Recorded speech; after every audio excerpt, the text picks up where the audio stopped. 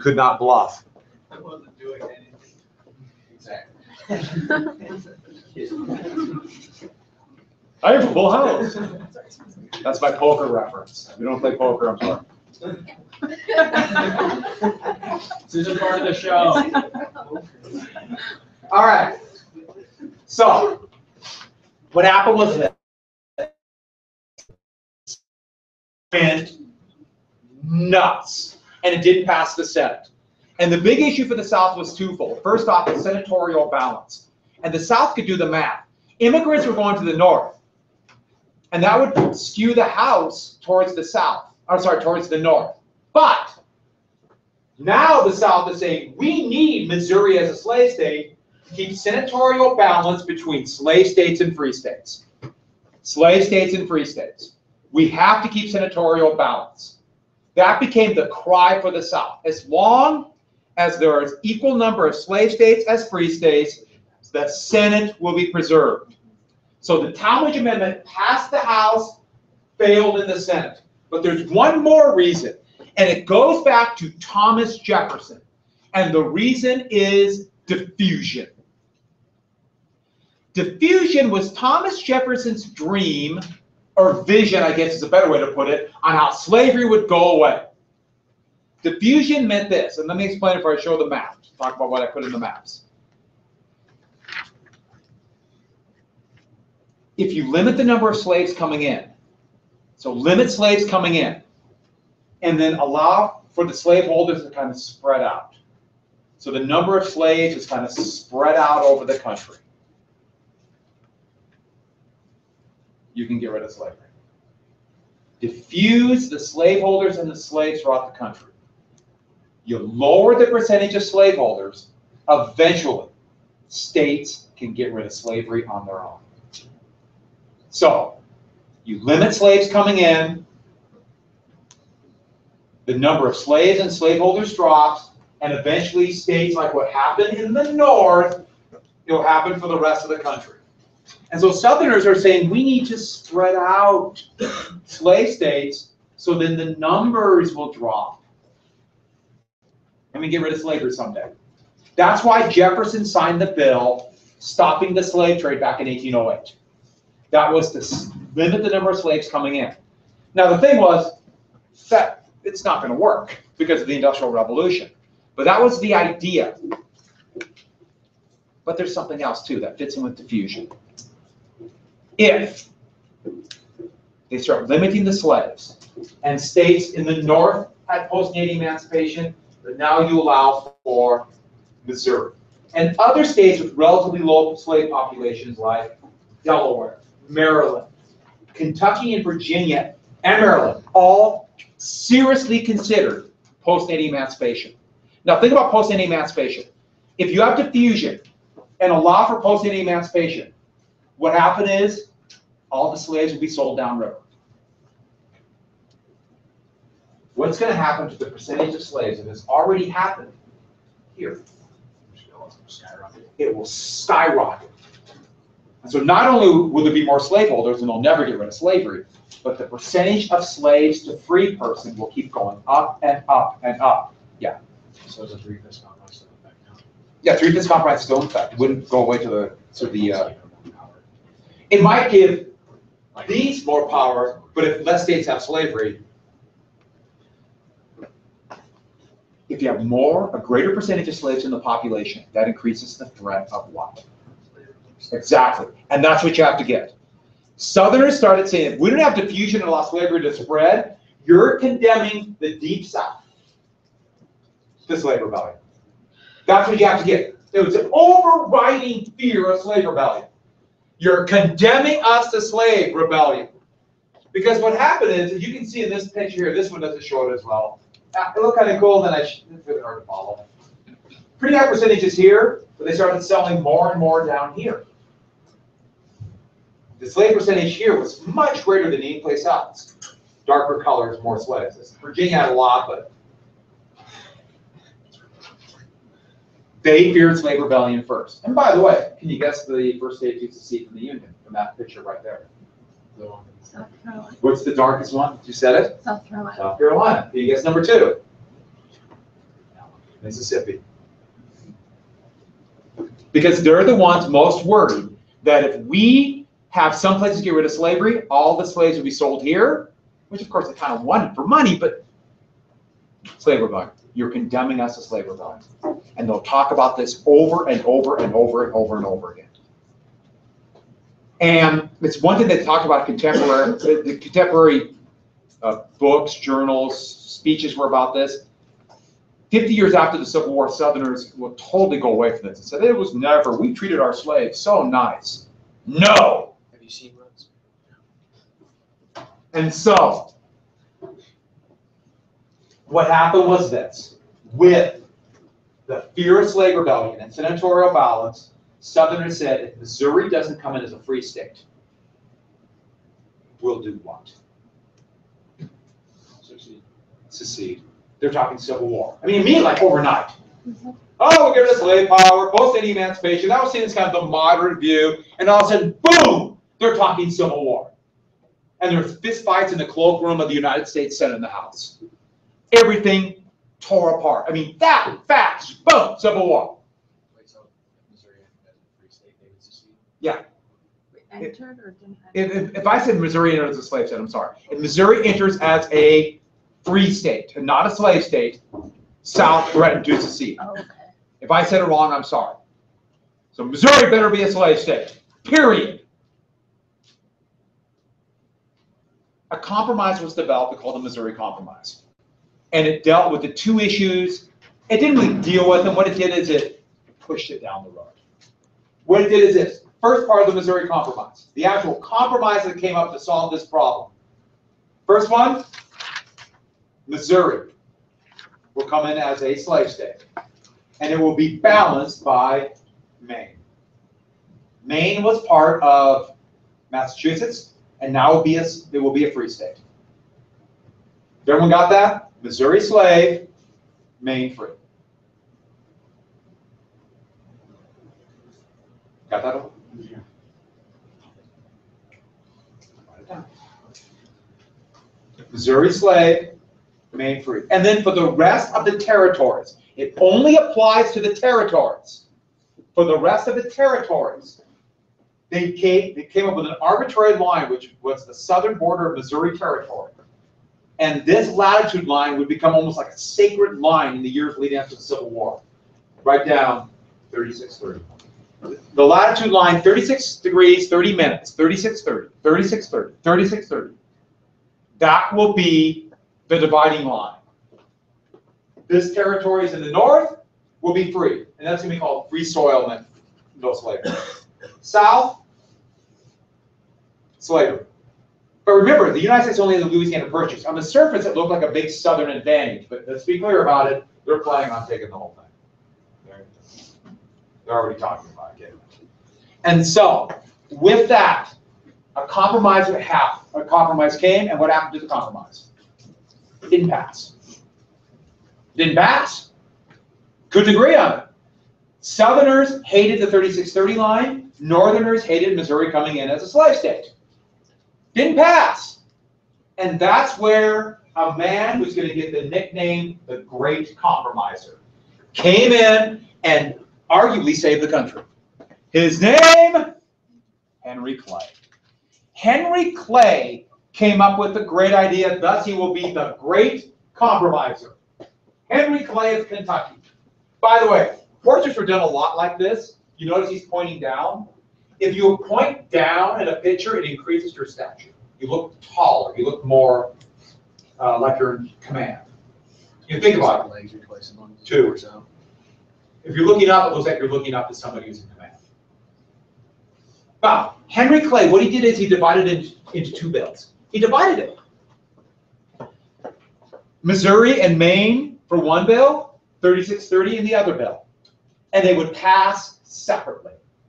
It was a brilliant compromise. Missouri and Maine, Southerners voted for that. 3630, enough Northerners voted for it. Compromise passed. What a brilliant idea. So simple. Separate bills passed both the House and the Senate. And literally, overnight, the bill passed, we saved the Union. everybody rejoiced. I mean, we saved it. The country is saved. Arguably, yeah, the country was saved, but it just pushed the problem down the road. It did not solve the problem of slavery in territories and these two systems developing. It just allowed for the country to continue growing without civil war. There'd be another crisis like this 13 years later, another one in 1844, and then in 1850, it was really close. Then 1854, 1859, and then finally they blow the thing up. But the thing was, if it would have happened in 1820, I couldn't have survived that. And so the Missouri Compromise was a major compromise. Henry Clay, he would always therefore be known as the Great Compromise. He thought he would ride this to the presidency. And so the era of good feelings, you could argue, was over, but nobody really wanted to acknowledge it. You're like, oh, we're back together. One more thing we have to write about this era. The Monroe Doctrine of 1823. There's Monroe. And that's a picture done after the fact. What do you guys think below? It wasn't like that at all. The Monroe Doctrine. Okay, all of you are now very busily writing down no European intervention in the Western Hemisphere. And in the hemisphere, that's how they pronounced it back then. Read the manuals. Now, in the hemisphere, it was a pronouncement by President Monroe. It is not a law. It is just, he basically issued a letter that said, the United States will allow no foreign intervention in the Western Hemisphere. I'm simplifying it a little bit. Intervention means military intervention.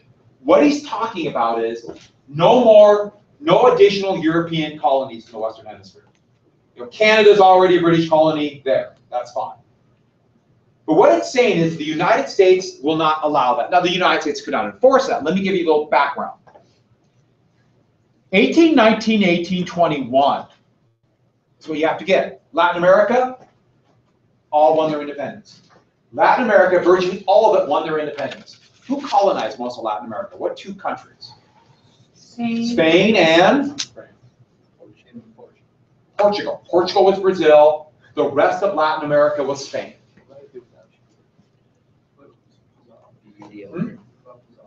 Pizarro was Spanish. So, Spain and Portugal, almost all of it lost. New Mexico won their independence in 1821. Britain and the United States were really worried that European countries, specifically the new monarchy in France, would try to carve those places up. Or maybe Spain might come back. No, Louis XVIII. Okay, so before. And they're really worried, both Britain and the United States. They were going to issue a joint proclamation, but couldn't come up with the words. So the U.S. just did it. The U.S. could never enforce this. Ironically, everyone got this, now this part we have to get. The Royal Navy enforced it. Remember, they just fought a major war 10 years earlier.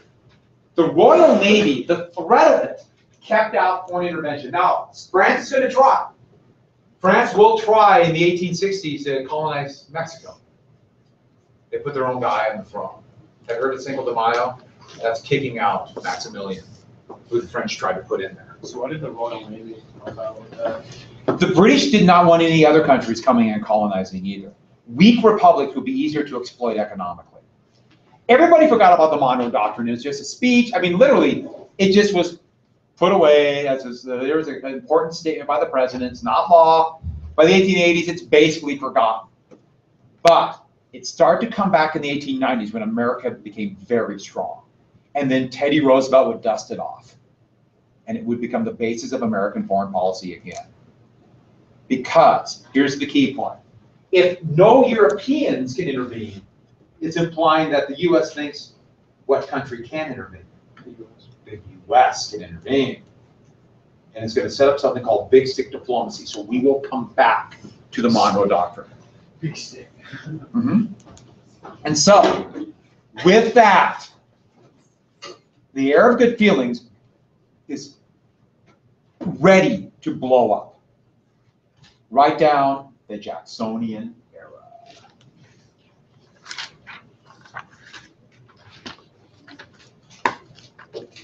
There he is, everybody. He went gray very young. He had a very hard life. Hard life. He was an orphan, brutally mistreated.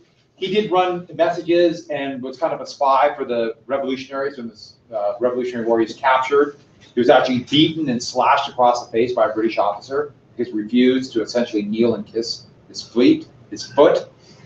And by the way, I gotta be clear about this. That kind of fits in with Jackson's persona. He's the toughest man ever to live.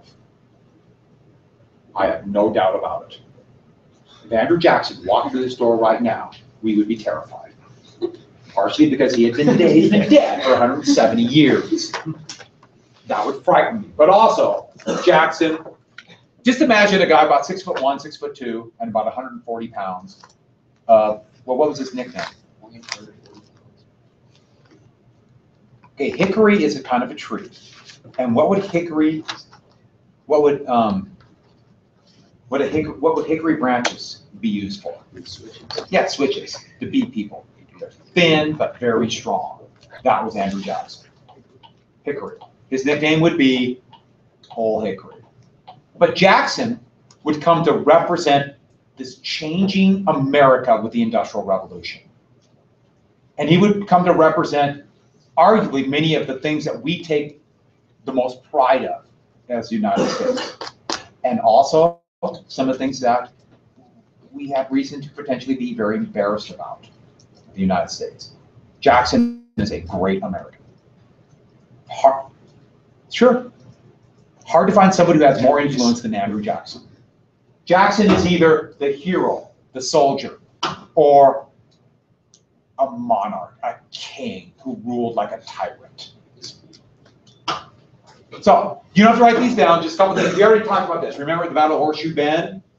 He would become a hero for that. New Orleans, even a bigger hero. What happened in Florida, and then he had the great nickname. It's not old, it's Old Hickory. And you're going to find politician after politician who's going to try to emulate Old Hickory. They have a cool nickname like Old Hickory. Don't mess with Old Hickory. So, a couple things about, I'm not going to show you this quote. We have to get the election of 1824, because this is where Jackson would come onto the national scene. This would make Andrew Jackson. Monroe didn't want to be president again. 5 men did. Yeah. How were candidates chosen at this time? Candidates were chosen in a very confusing way. There's no real set piece way to do it. And there's technically only one party. And so what happened is the Republicans in Congress would pick one person. But then also Republicans just from an area, like the South, chose somebody. From the North just chose somebody. And kind of by acclamation chose somebody. There was no real set piece. They were just doing it. The only way to describe it is ad hoc. We just got to find a way to do it. They would have to come up with set rules. Eventually conventions would do it. And so 5 men wanted to be president. All Republicans, 5 of them. Henry Clay, the choice of the establishment, the choice of Republicans in Congress, the Speaker of the House, the great compromiser, has his American system.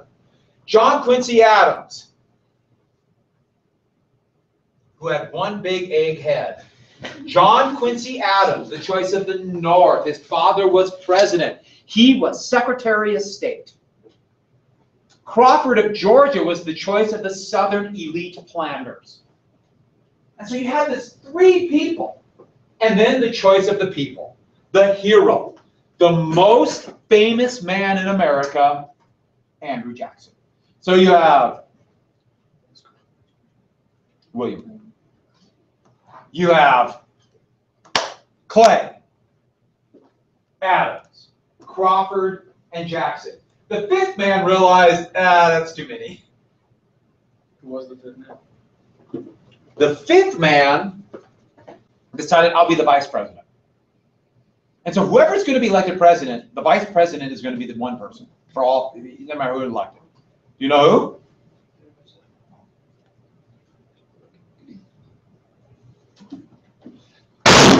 Why are you doing that to me? Calhoun. There he is. John C. Calhoun. Wait.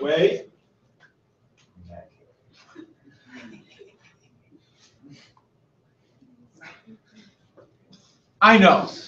All the men want to grow neck hair. All the women in the class say, oof. right? That is the ideal man. Someday I will marry the man. He's dead. Sorry. Now, that's Calhoun.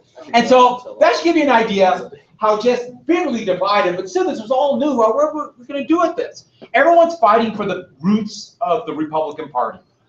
Well, the election would turn out to be nobody won the majority. The Electoral College, Jackson got the most electors, but only 38%. Nobody had the majority. The top three then go to the House. So write down the election went to the House. And then Crawford got very ill. So basically it's between Adams and Jackson. By the way, you should notice one more little graph here. You notice a little pie chart? Popular vote. This is the first election in American history that a significant number of states allowed the voters to choose the electors in their state, like what we do today. And so there are actually people who are 43% who are voting for electors pledged to vote for Jackson. That's what it is today. They vote for electors pledged to them. So there are more states are allowing voters in that state assembly. The United States is changing from the very elite system that did it to more and more the people deciding. Well, it went to the House, and that's where we get to what's called the corrupt bargain. Who called the corrupt bargain? Obviously the person who felt cheated. It's not necessarily corrupt if you're these two men, Henry Clay and John Quincy Adams. Adams supported Clay's American system. Therefore, Clay supported Adams. Clay wanted to be president, can't be Adams. Clay's Speaker of the House. He has great influence on the House if they vote for president. So, Adams wins in the House. Adams is president, even though Jackson had more electors than Adams. Adams is elected president. Remember, it's John Quincy Adams. I didn't write down the Quincy. John Adams is still alive. Well, as payback, and there's no doubt they talked about this, Adams appoints Henry Clay as Secretary of State. This is a big deal because Jefferson was Washington's Secretary of State. Madison was Jefferson. Monroe was Madison's. Adams was Monroe's. It seemed like Secretary of State was the stepping stone to the presidency. And so it seemed like a deal was made. Clay made Adams president, Adams making Clay his successor. And that is what Jackson supporters said, it's a corrupt bargain. His supporters said we were cheated. They manipulated the Constitution. They went against, and here's the key point, the will of the people. The people wanted Jackson. Now we can argue about that, and still significant numbers of people could not vote. No women could vote. Only white men, and for most places, still white men with property. But the corrupt bargain. This would forever change Jackson, who is convinced that the elite were against him already, which they hated him. Now this is proof. The elite got together in a little cabal and elected this angry salamander. That is John Quincy Adams. Oops. John Quincy Adams. The Adams administration would be a disaster for Adams.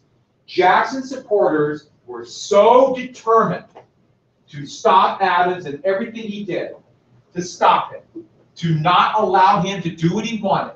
So determined that Adams' administration turned into a disaster.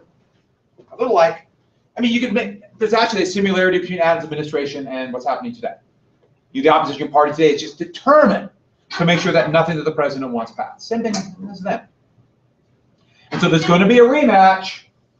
There's going to be a rematch in 1828. The angry salamander against this fine, noble man who would gladly kill you if you disagreed with him, Andrew Jackson. Hey, when his favorite saying is, "Oh, damnation, I'll hang them all," and he meant it,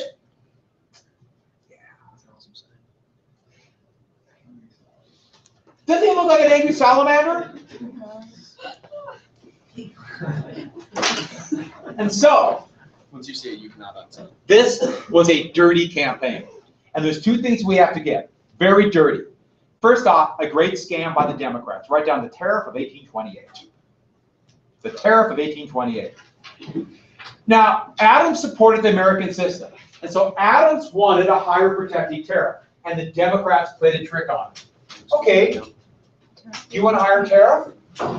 We'll propose the super high tariff of 60 to 75% tax. A massive tariff. That's what the Democrats proposed. I'm sorry, a 50 to 75% tariff, mostly on textiles. If Adams vetoes that, the tariff is too high. The prices will go up too much. If Adams vetoes it, he looks like a hypocrite. If he signs it, they could say Adams signed this big tax, raising your prices. What did Adams do? He signed it. And then what did Democrats do? Well, I'm calling them Democrats. They're not quite called Democrats yet. They're supporters of Jackson, who will soon be called Democrats. They'll soon be called Democrats. So if I call them Democrats, I mean they're the supporters of Jackson. Is that okay? Not confused? Okay.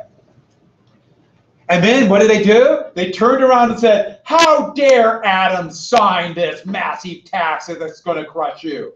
This, what he signed, is better called a tariff of abominations. Which is awesome. Isn't that great? They do the tariff, and then they turn around and say, how dare he sign this? They actually didn't believe he would. And so Adams was hurt by this. And one more thing that greatly affected this. Jackson's wife, Rachel. Jackson's wife, Rachel, who was very ill by the election of 1828, would be bitterly attacked. This is actually from a little thing. This is actually a copy of a very popular trinket that went around after it. But Jackson's wife, well, she divorced. And she was bitterly attacked for not only being a divorcee, which is seen as very, very tawdry. Obviously, there's something wrong with her, loose morals. There's something else. Rachel, when Jackson met her, she was very poor, basically living on her own, even though she was still technically married, and she worked in a tavern. So they imply she worked in a tavern, she must be what? Prostitute. A prostitute, which of course is garbage. And one more thing. This is the actual divorce decree, and they sent it off to a judge, then they could get married. They got married 2 days before the judge signed it. So technically, they're living in sin, and Rachel, is committing, well, not only adultery, but polygamy. And so, actually, it's not enough, the word is gone. Plural marriage is what they would have called it then. And she was bitterly attacked then. Look at these. Thing was, it was a very elitist argument. Look at these low class. Look at these almost heathen-like. Adams supporters assumed, everyone's going to go against him. Actually, more and more common men are voting. And they looked at it as, you're attacking the life that we have to live because of who we are. This is the way our life is. We have to take jobs that are very difficult. We have to work really hard. And sometimes marriages are done with horrible people. We have to get divorced. That's the way life is. And they actually supported it. And it didn't work. It backfired. This backfired against the elites, and tariff abominations hurt Adams. The election was a blowout. An absolute blowout. The term will soon be landslide. Jackson won big. And here's one of the great ironic twists about this. Guess who Jackson's vice president was? John C. Calhoun. John C. Calhoun was Adams' vice president. And he so hated Adams that he thought Jackson would support big plantation. Boy, was he wrong there. He jumped to Jackson. So the sitting vice president actually helped run against the current president. It would be like in 2012 if Joe Biden, who was Obama's vice president, joined the ticket with Mitt Romney. I mean, it's just so totally wrong. It couldn't happen, but that's what happened. And that is a fantastic place to quit. Tomorrow, we'll do a few things, and then I'll tell you a dueling story. And you'll, after this dueling story, you will decide that Andrew Jackson was the toughest man ever to live.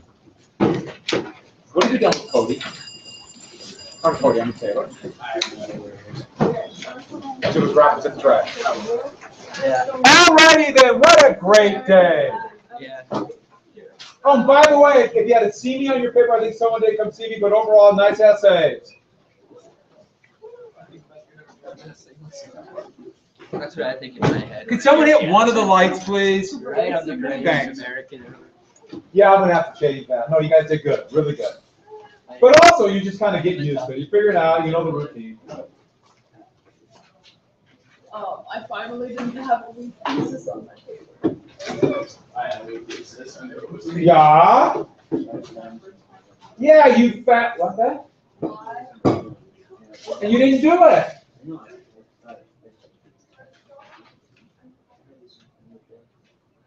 And what do you want me to do about it? Well, you can turn it in, but I don't know if we give you credit, but the only way you get extra credit is not everything turned in. Why did you do it? I couldn't find it. I didn't have it. Why did you ask? I could give you another copy.